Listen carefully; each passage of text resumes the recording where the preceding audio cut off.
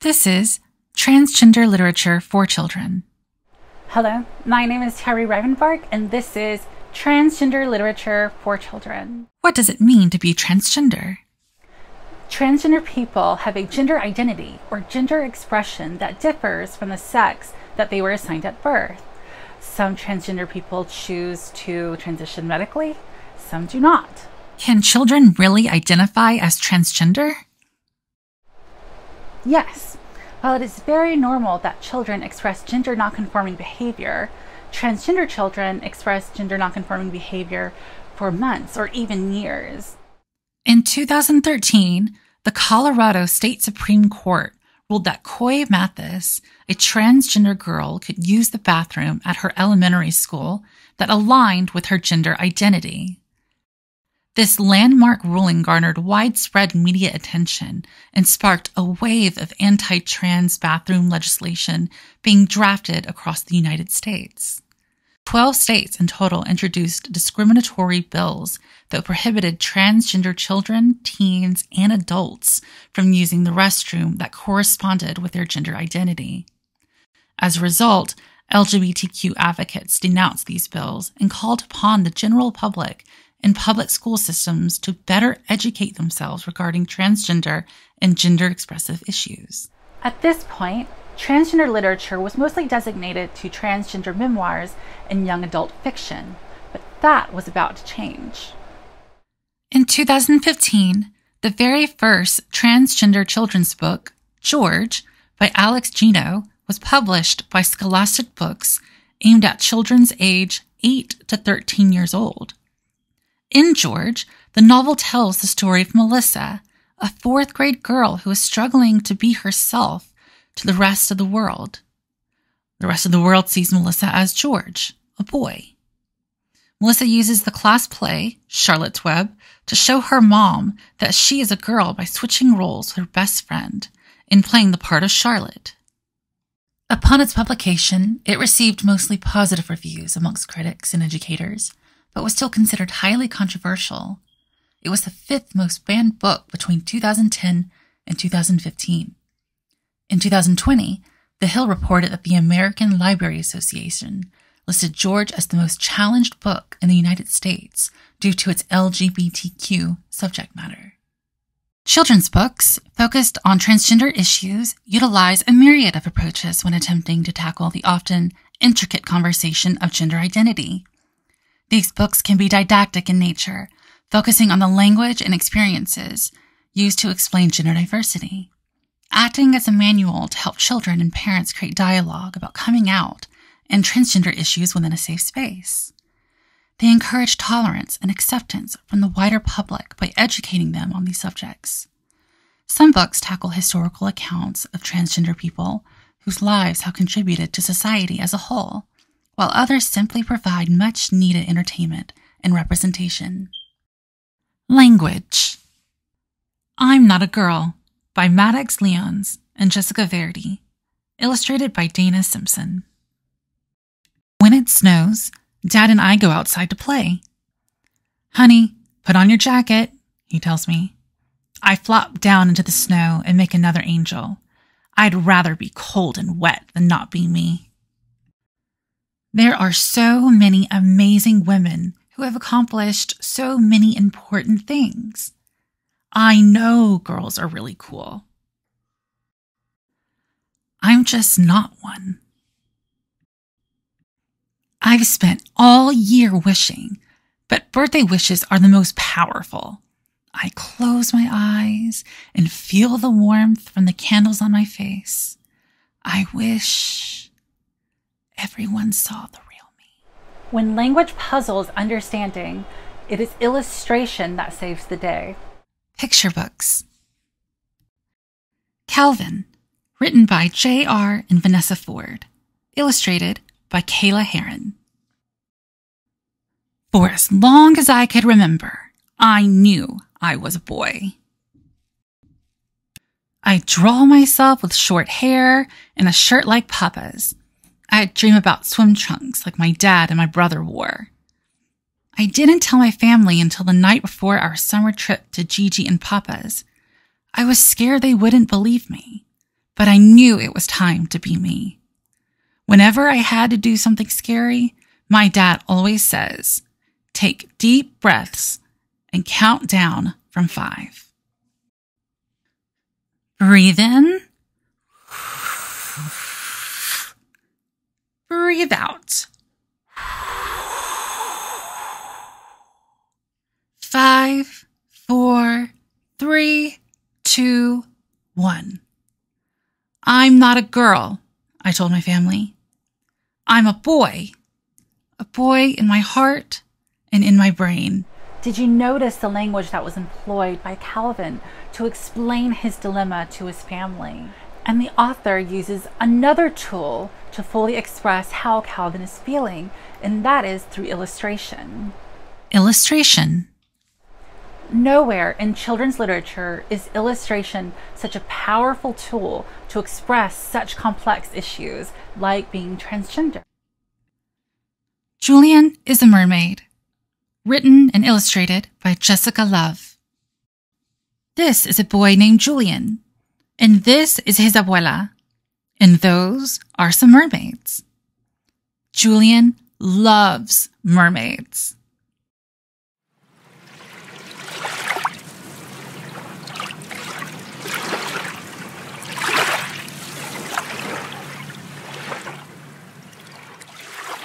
Abuela, did you see the mermaids? I saw them, mijo. Abuela, I am also a mermaid. It is illustration that Jessica Love uses to show us Julian's deepest desire. Now that you understand how much language and illustration are important to transgender children's literature, let's take a look at a few genres. Fairy tales. The Royal Heart, written by Gregory Magoon and illustrated by J. Orr. I see you are in pain, living silent in your struggle, but you ran away without using your voice. Your parents are beside you in this land. Your heart can be pure and strong and true only when you let it be known. I know I am not able to be king like father. I want them to be proud of me. You will always be their child, my dear. You are meant to share and uphold the values that have allowed this kingdom to flourish for many centuries. Allow your true self to be known, and they will be proud. Thank you, grandmother. I shall return home. Lyric reached out towards her, and she turned back into light. Thy true self be seen, echoed as the light glowed and swirled all around until it softly faded away. Goodbye, sweet child. Now Lyric stood as a beautiful girl dressed in a royal gown. Lyric finally felt free. Tears trickled down her cheeks. This is who I am. This is who I've always been. In my heart, I knew I was not meant to be king, but maybe I can still be a leader. This is the perfect example of how illustration can aid the reader in understanding this fantastical metamorphosis. The astonishing transformation occurs in front of us with faint light and graceful motion amidst a magical constellation of their former self being transformed into the princess she was always meant to be. The audience understands that this is not simply a change of dress, but a wish granted for her willingness to embrace her truest, most authentic self. Historical literature for children. The Fighting Infantryman. The story of Albert D. J. Cashier, transgender Civil War soldier. Written by Rob Sanders, illustrated by Nabi H. Ali. The winds of history blew through America. The winds of change were whirling around Jenny Hodgers, too. Jenny moved west. By the time she arrived in Belvidere, Illinois, and started working as a farmhand, Jenny had a new name and a new identity. Albert D.J. Cashier. If using your critical eye, you will notice that Jenny is disappearing into the distance, and it is Albert who takes front and center stage. As the book progresses, Civil War breaks out in the United States, and Albert feels a duty to fight for the Union Army. On August 6, 1862, like most other men in Boone County, Illinois, Albert was ready to enlist in the Union Army. He was 19 years old. It wouldn't be easy. It wouldn't be safe. But Albert made a choice. He answered questions in his thick Irish brogue. He signed his name with an X. But there was more to enlisting than signing your name. Each volunteer had to pass a physical examination. Albert was 5 feet, 3 inches tall. Maybe his height wouldn't matter. He was one of the smallest volunteers. Maybe his size wouldn't matter. He was strong and healthy. Maybe, just maybe, that's all that would matter. Due to an injury later in life, Albert's sex assigned at birth is revealed. As Albert's news spreads, the government halts all aid that is due to him because of his service in the Civil War. Albert had no idea that his army comrades were fighting a new battle. A battle for him. They testified on his behalf. They wrote letters. They fought for Albert to be treated with respect and to receive his pension. Then, on February 10th, 1915, the Army declared. The evidence in this case shown beyond any doubt that the pensioner is the person who rendered the service. Identity may be accepted. Finally, Albert and his soldier comrades could breathe easy. They could relax. The government agreed. Albert was who he always said he was. 8 months later, on October 10th, 1915, at the age of 72, Albert passed away. Stories of transgender people is so important for public education, and even more so for transgender children who are looking for representation. Biography. I Am Jazz by Jessica Herthel and Jazz Jennings. Pictures by Sheila McNicholas. Sometimes my parents let me wear my sister's dresses around the house, but whenever we went out, I had to put on my boy clothes again. This made me mad. Still, I never gave up trying to convince them. Pretending I was a boy felt like telling a lie. Then one amazing day, everything changed. Mom and Dad took me to meet a new doctor who asked me lots and lots of questions. Afterward, the doctor spoke to my parents and I heard the word transgender for the very first time. At bedtime, my parents both hugged me and said, "We understand now. Be who you are. We love you no matter what." This made me smile and smile and smile.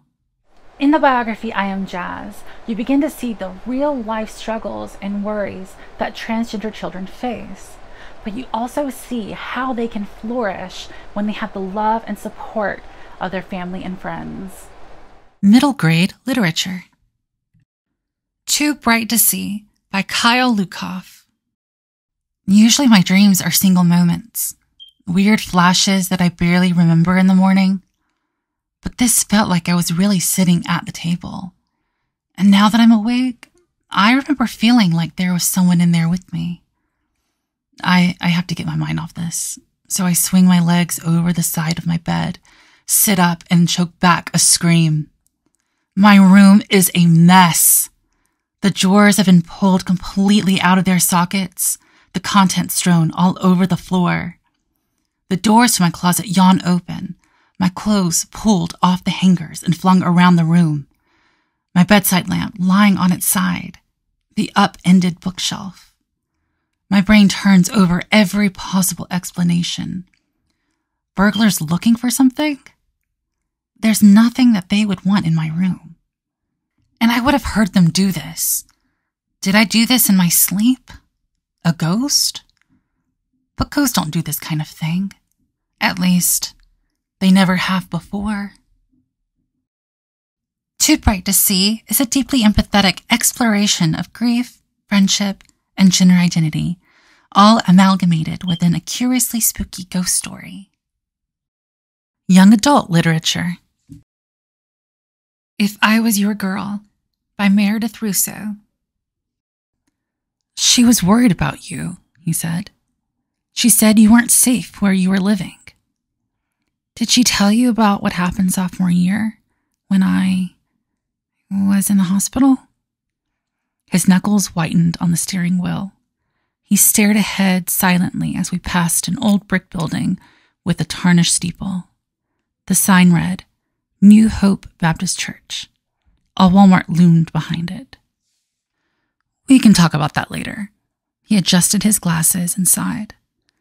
The lines in his skin seemed to deepen. I wonder how he had aged so much in 6 years, but then I remembered how much I had changed too. Sorry, I said. I shouldn't have brought it up. I watched the patchwork tobacco farms roll by. It's just, you never called or wrote. Wasn't sure what I could say, he said. It's been hard coming to terms with everything. Have you come to terms now that you've seen me? Give me time, kiddo. His lips puckered as they formed the last word, so unusually informal for him. I guess I'm just old-fashioned. Tackles more adult themes not necessarily suitable for middle grade students. The protagonist, Amanda, has just moved to a new state and is starting a new school. This move was due to a horrifying transphobic attack, so Amanda has agreed that she needs a new start where no one knows that she's transgender. Assault, bullying, sexual desires, acceptance, love, and all the complexities associated with growing up reflect the real-life issues young transgender teens face. And that's it. If you would like more suggestions for transgender children's literature, stick around after this. Bye. Want to learn more about transgender history? Check out Stonewall, a building, an uprising, a revolution, written by Rob Sanders and illustrated by Jamie Kristoff, which tells the true story of the events that led to the Stonewall riots in Greenwich Village, New York City, and birthed the beginning of the modern-day LGBTQ rights movement. Or pick up Sylvia and Marcia Start a Revolution, written by Joy Michael Ellison and illustrated by Tashika Silver. Sylvia Rivera and Marcia P. Johnson were two trans and gender variant activists that are credited for uniting the New York City trans community in the 1960s and 1970s. Interested in more middle grade literature? Be sure to check out Freeing Finch by Jenny Rorby. When her father leaves her and her mother passes away soon afterward, Finch can't help but feeling abandoned. Now she's stuck living with her stepfather and his new wife. They're mostly nice, but they don't believe the one true thing Finch knows about herself, that she's a girl, even though she was born in a boy's body. Or check out Gracefully Grayson by Amy Polonsky, which focuses on a 12-year-old boy grappling with gender identity all the while navigating middle school life and pressures at home. Or perhaps you'd prefer a graphic novel. The Deep and Dark Blue, written and illustrated by Nikki Smith, tells the story of identical twins Grace, a transgender girl, and Hawk, a cisgender boy, who have to flee from their home when their cousin stages a coup on the kingdom and kills the rest of their family. Interested in more young adult fiction? Check out Dreadnought by April Daniels. This novel is about Danny Tozer, a 15-year-old trans girl. After a series of unfortunate events, Danny is gifted the powers of the all-powerful superhero Dreadnought. Care for something a bit more emotional? Be sure to read I Wish You All the Best by Mason Deaver. The story's about Ben picking up their life in a new school, making new friends, rekindling their relationship with their sister, trying to let go of their parents, coming to terms with their identity, and even falling in love. I highly recommend Felix Ever After by Kaysen Callender. Story is narrated by a Black trans teen as he grapples with identity and self-discovery while falling in love for the first time. Care for fantasy, sci-fi escapism? Make sure to check out Pet by A Quickie Amazie. Tells the story of a trans girl who knows that evil is lurking, even with her utopian society sees only angels.